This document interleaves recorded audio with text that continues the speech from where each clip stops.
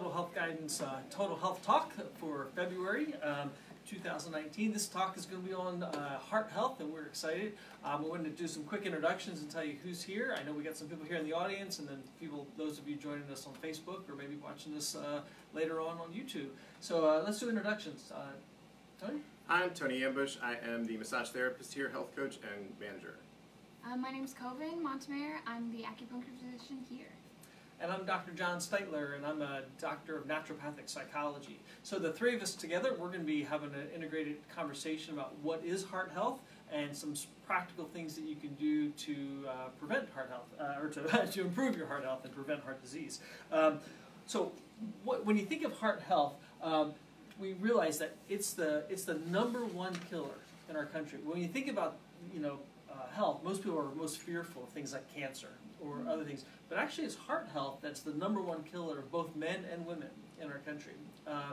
And heart health is a broad category that really impacts all forms of cardiovascular disease. So when you think of heart health, you might think of heart attack. Obviously that's a heart health, that's the sudden stop of your heart. Arrhythmia, that's the irregular beating of your heart, either too fast or too slow or sometimes irregular. We can think of coronary artery disease, some disease in one of the major arteries of your heart. We also have congestive heart failure, where your heart's not pumping blood as well. High blood pressure, another one where the force of your blood is pumping too strongly against the artery walls. Those are just some of the types of heart disease. But it's really critical. Obviously, we need our heart, so it's critical that we take care of our heart. We're going to be covering about 10 different things. It's not an exhaustive list by any means, but we're just going to be covering a handful of things, practical things that you can do to improve your heart health. So to kind of kick us off and talk a little bit more in depth about how does acupuncture and traditional Chinese medicine impact heart health, Covyn. So I kind of wanted to kickstart it because we talked about, I feel like the propensity when we talk about cardiovascular health is to talk solely about the anatomical, physiological aspects of the heart. But in Eastern medicine and philosophy, each organ is also associated with different emotions and different spiritual aspects. And so the heart isn't, we don't just view the heart as its organ, as its function. We also view it in other aspects. And when I first started learning about, Chinese medicine, thinking that the complexion was associated with the heart, or that the tongue was associated with the heart, or that the heart was associated with fire or joy, just kind of seemed confusing. But the more you learn about how all those correlations work together, it's kind of impressive. And so the spiritual and emotional aspect to the heart is joy and the spirit. So in Chinese medicine, there's no separation between the spirit or someone's soul and the heart. And so when we talk about the heart in Chinese medicine, we're talking about the essence of a person as well. And so this is kind of a poetic, kind of artistic way of viewing the body. But it's very interesting because we do a lot of facial diagnosis in Chinese medicine. And as counselors and massage therapists who works with a lot of people like this, and I'm sure you guys at some point have used facial diagnosis. You might not have known you were using facial diagnosis, but I'm sure you've seen someone you love at some point and said, hey, what's going on? Is there something wrong? You diagnosed them because you saw something within their face or their complexion that was coming from their spirit, And so that's kind of the correlation between like, oh, why can you see someone's spirit on their face? In essence, yes, you can. You can see sadness, you can see joy, you can see all these things. Another interesting correlation is that joy is the associated emotion of the heart. And, joy you don't really think of joy as a bad thing. There's only positive joy, right? But the reality is joy in excess is mania. And joy in deficiency is depression. And so, there needs to be a balance of all emotions, but especially the emotion of the heart being joy. It can't be in excess, it also can't be in deficiency. Otherwise, we don't see the right balance of everything. And in Chinese medicine, the heart is referred to as the emperor of the body, which is kind of cool because if your heart doesn't work, this is in all types of medicine, your body doesn't work. This is a pretty automatic correlation there. But the heart governs every process of the body just as much as the spirit governs every process of the body, and how they are both really tied together strongly. So that's just a little bit about kind of how we view the heart and some of the poetic, artistic sides of it. but acupuncture has a really amazing role in heart health. One, I'd say because heart health is just a general prevention for overall health. You know, having a healthy heart makes sure your whole system is working well. But then also there's been a lot of studies done on the heart rate variability and how acupuncture can help modulate that system. So that system is run off of the autonomic nervous system, which I know Tony's going to talk about a little bit more. But acupuncture has been shown to help regulate the sympathetic and parasympathetic aspects of the autonomic nervous system. And a study done in 2001 by UCLA, they had several people who had heart failure who were on the waiting list for heart transplants. They did a study to check different aspects of how acupuncture could help. And it was amazing how much acupuncture, it didn't change the blood pressure in those patients, but it did change the autonomic system, so it helped them to relax more, especially when they were tested with anxiety tests and stuff like that. So it's very interesting. But so there's those benefits to just kind of overall heart health. And yeah, and I'll probably touch a little bit on other specific kind of conditions a little bit later. But excellent. So obviously acupuncture can be one practical thing that we can do for heart health to reduce stress and things like that. I'm going to touch on just a couple other things that we think of. Again, not an exhaustive list. There's tons of things we could probably talk for hours on things that you can do for heart health. But one, when you think of heart health, one of the things we think about is fat, right? The fats. And so I'm going to talk about giving ourselves an oil change. When you think about, fats or oils, right?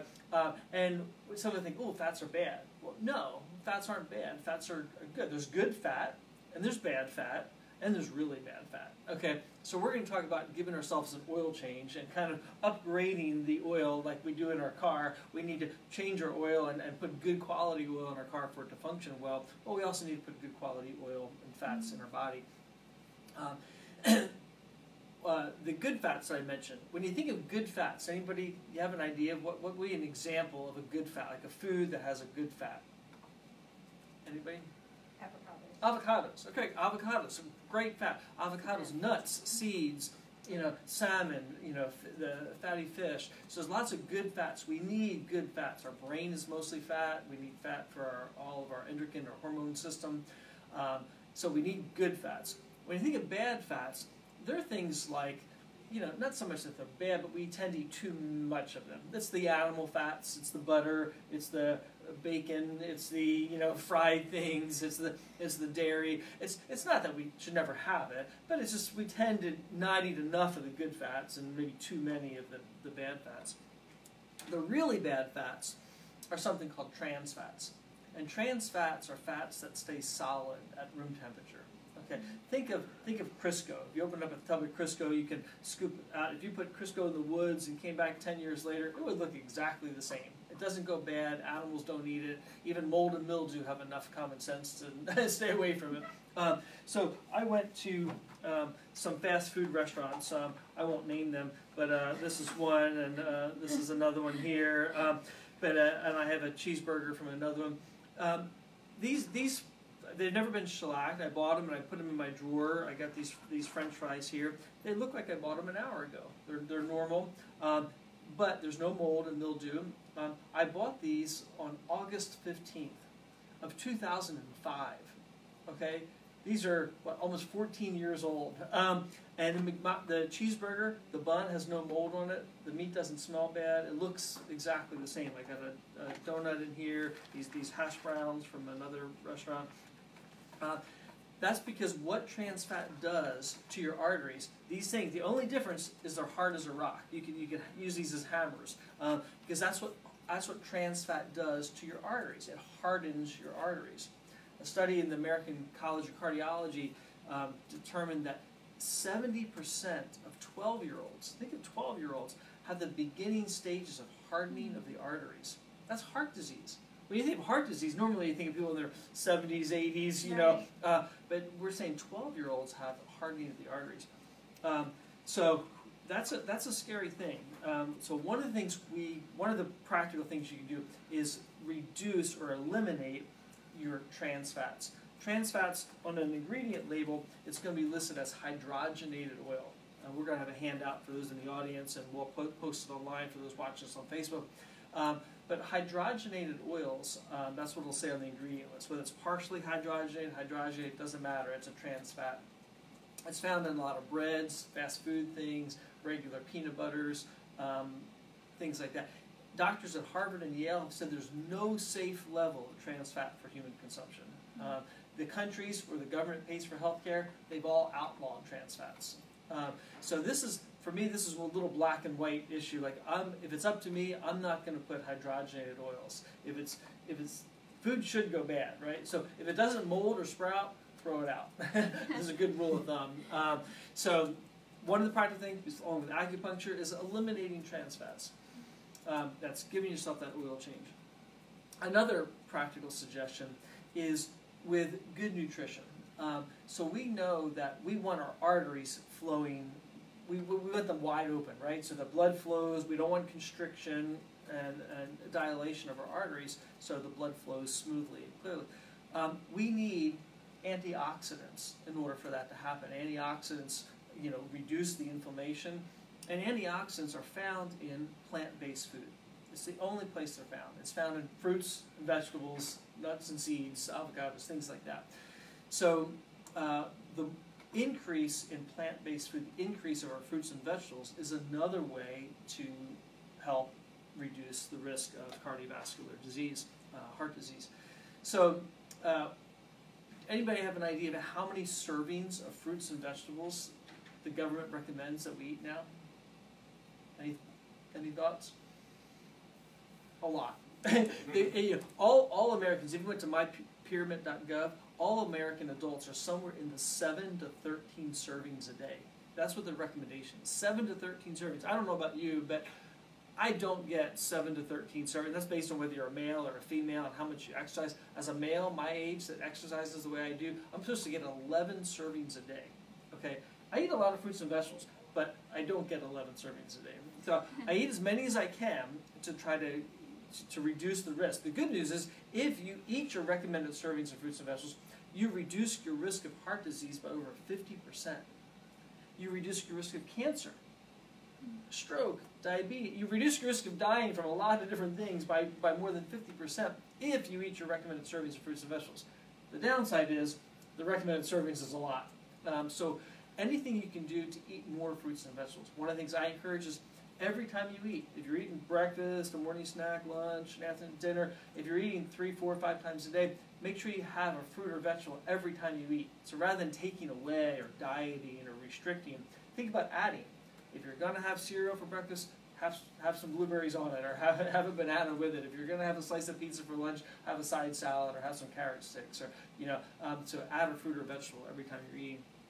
A lot of times people, they know they're not getting enough fruits and vegetables, so they look to supplementation. They think, oh, I'll take a multivitamin to make up for it. And while we don't knock vitamins or supplements, there's just no regulation of the supplement industry. And very few of them, out of the over 500,000 nutritional products on the market, there's only a handful that have real clinical, double-blind, placebo-controlled, gold standard research, published research on them. One of the ones, the only supplement, I don't take any drugs, I don't take any supplements, the only nutritional product I take is something called Juice Plus. And it is by far the most researched nutritional product in all of history.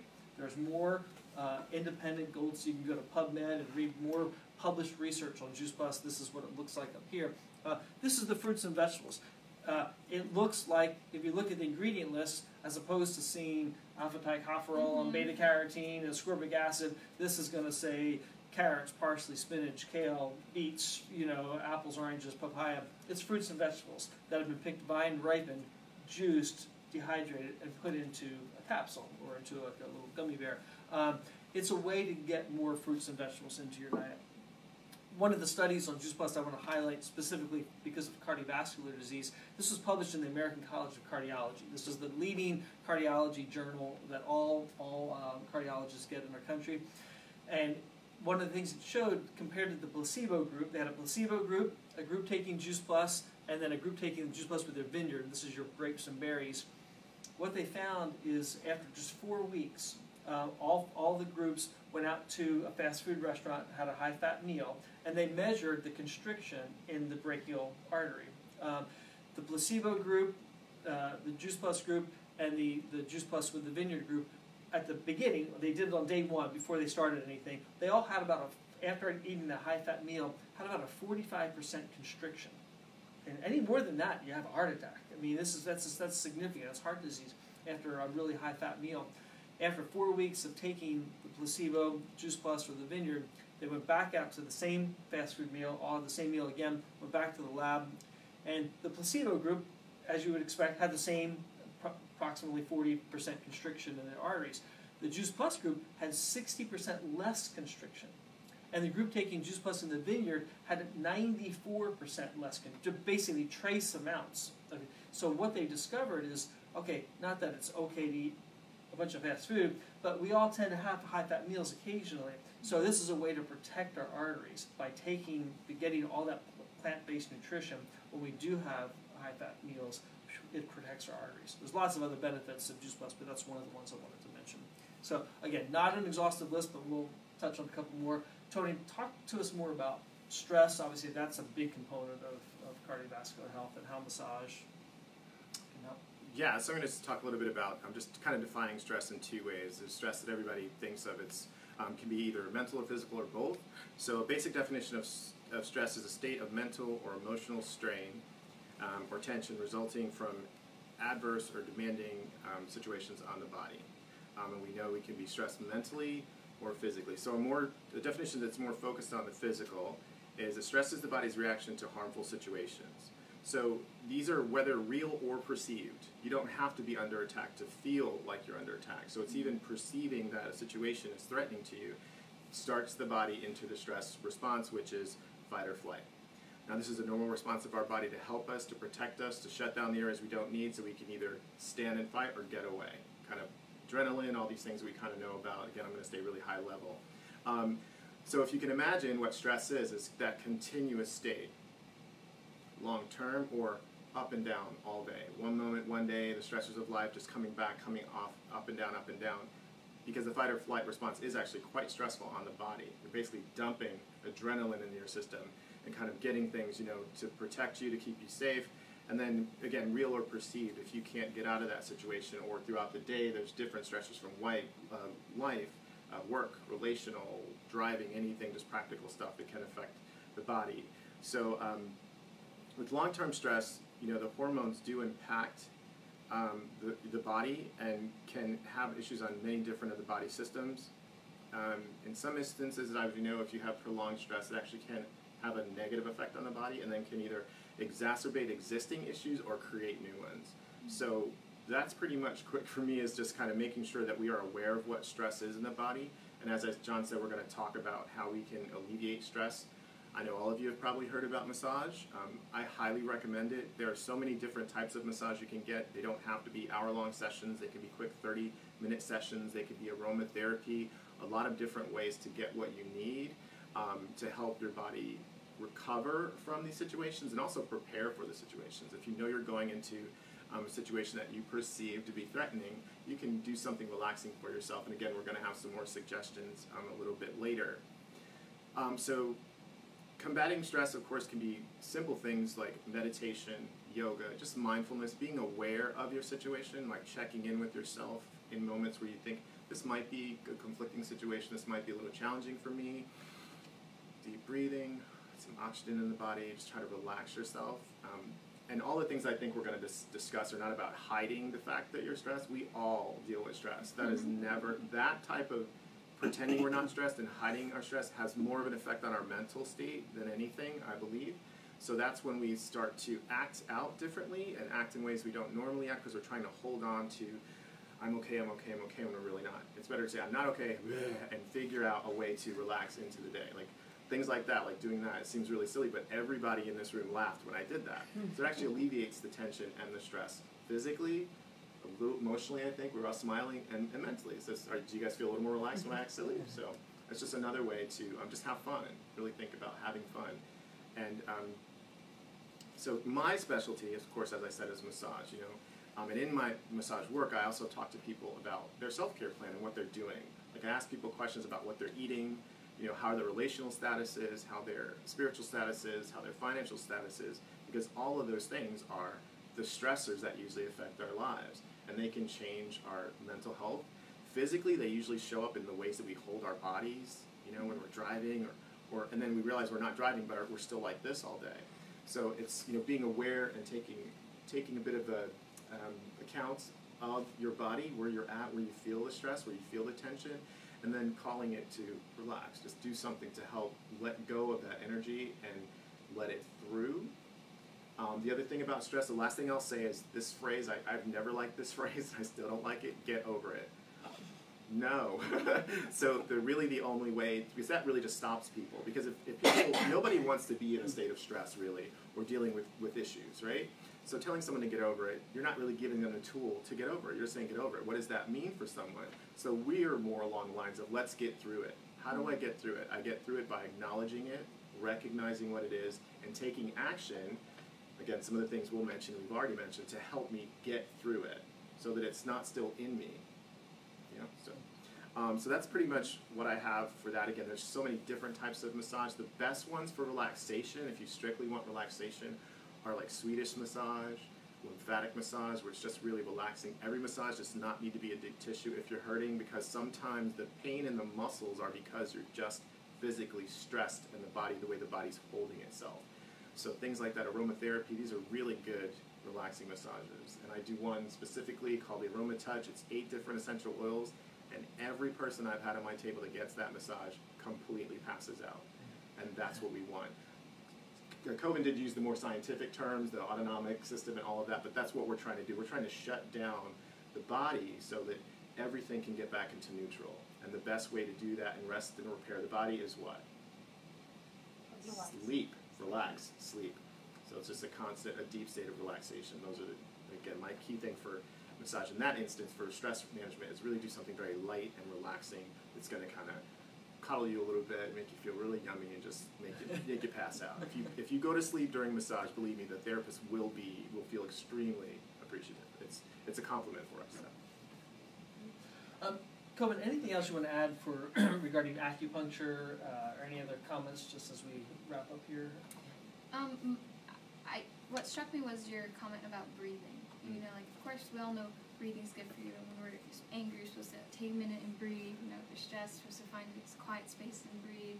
But as it relates to heart health, angina is like a pressure in your chest or a tightness.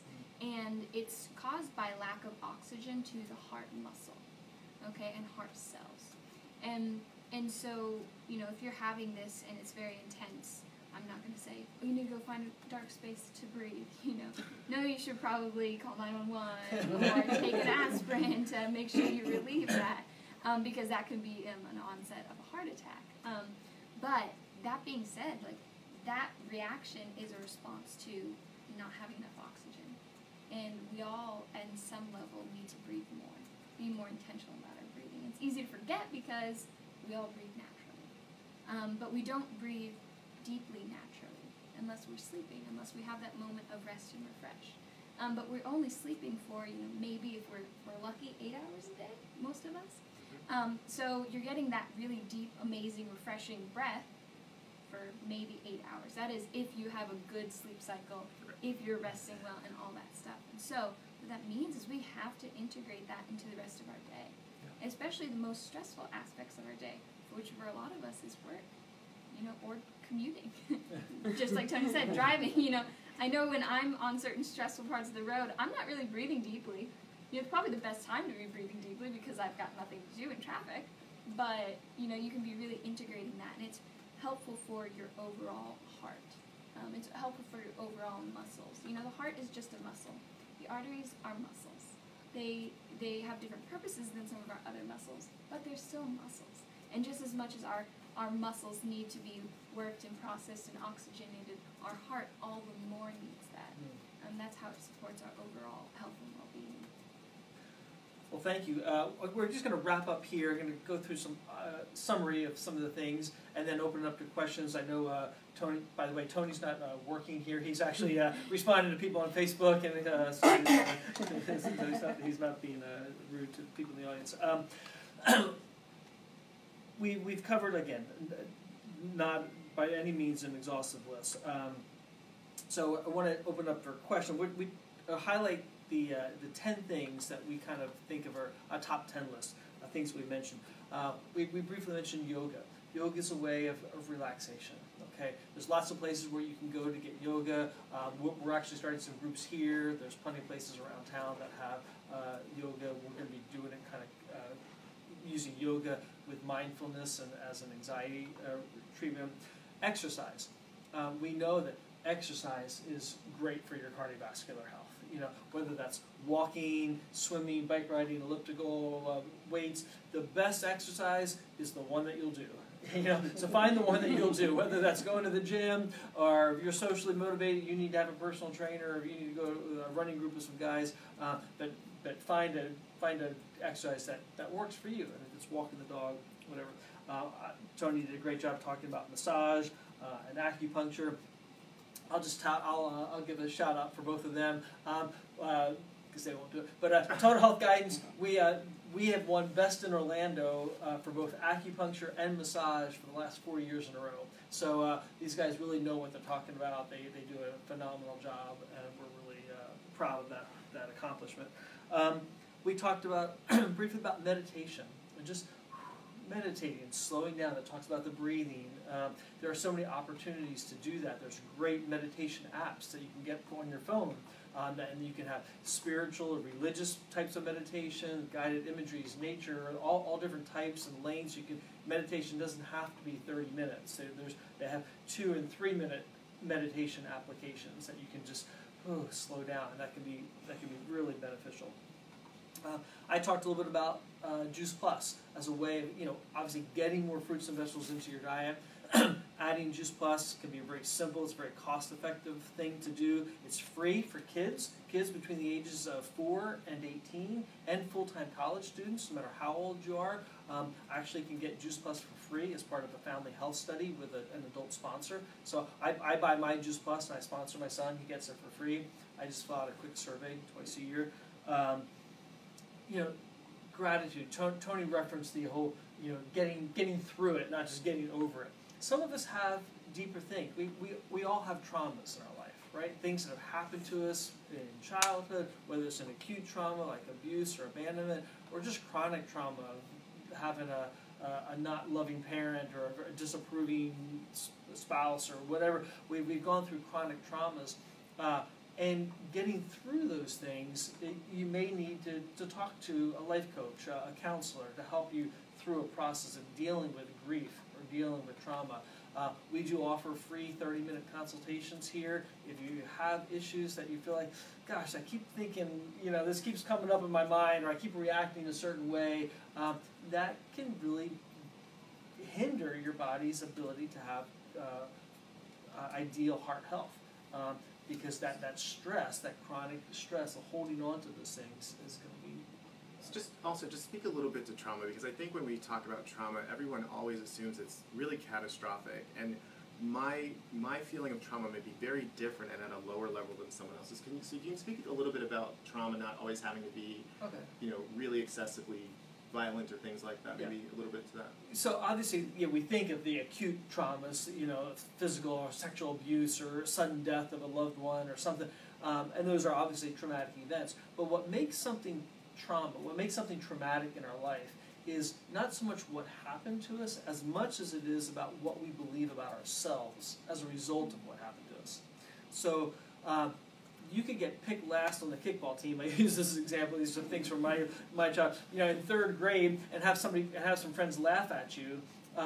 That can have a traumatic impact. If, as a result of that, I said, I'm never going to try anything else. I'm never going to go out of my way. I'm never going to be laughed at again. So I never take any risk in life. That has a traumatic reaction. That can be 40 years later, and you're still living in a trauma response. If something happened to you, and as a result, you came to the conclusion that I'm not worthy of love, or it's my fault, or we have trauma bonds. There's lots of different ways that trauma shows up, manifests itself in a person's body. We have a free online trauma assessment that we can, or not online, but a free assessment that we can help you do to figure out which of the ways that trauma might be manifesting in your lives, and we can give you some resources and things that can help you get through that. So thanks for bringing it up. I talked about giving yourself an oil change, reducing eliminating the trans fats, and then getting the coaching. So out of all those things, and I'm sure there's many more, what's one or two, and we're going to open it up for questions, but I'd also like to hear either from the people on Facebook or people live here in the audience. Is there one thing out of the things we mentioned that you would like to implement?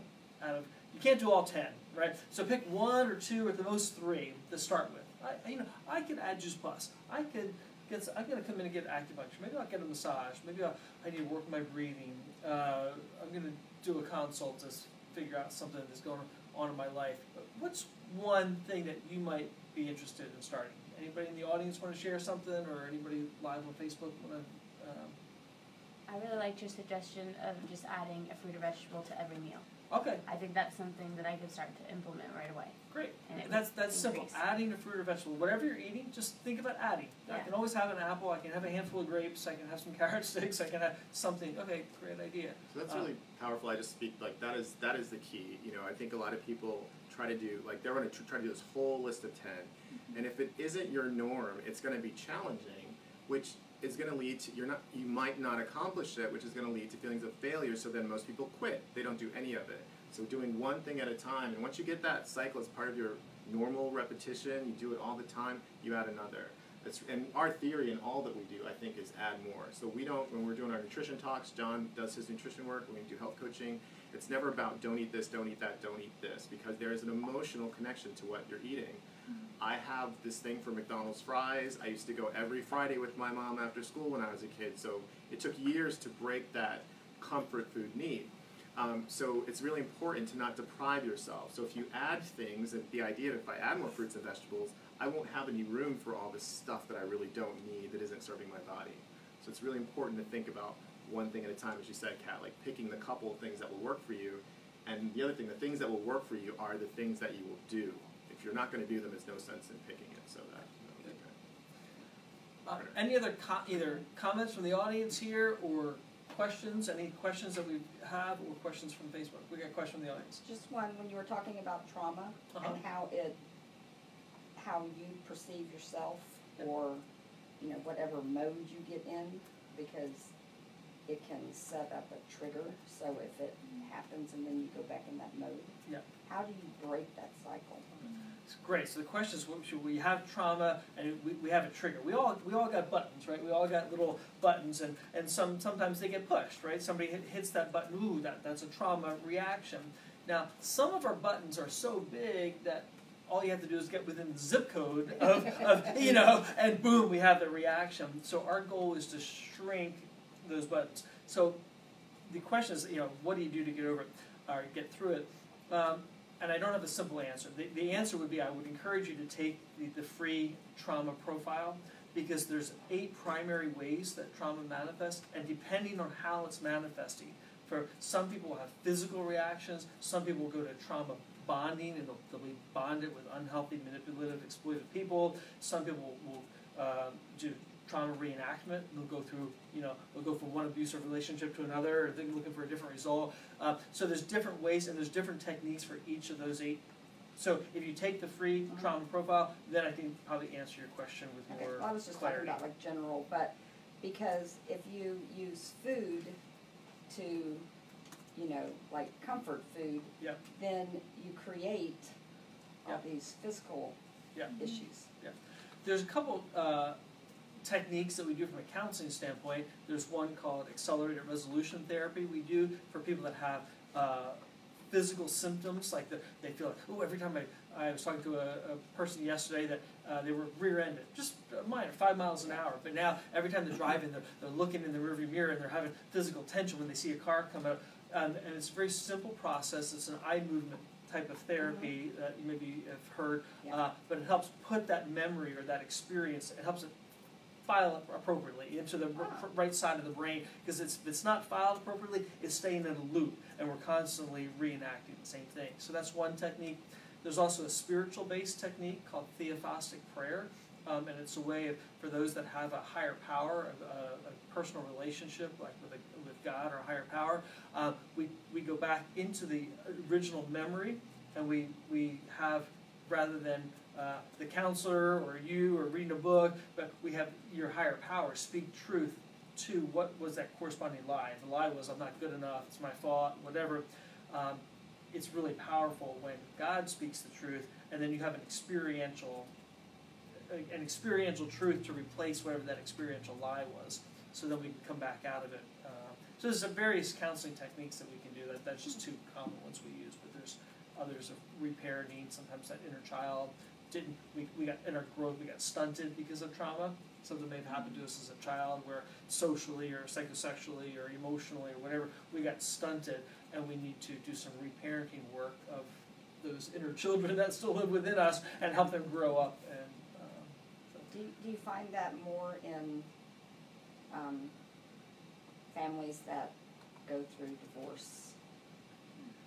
I mean, like the children of families that go through divorce, or is it?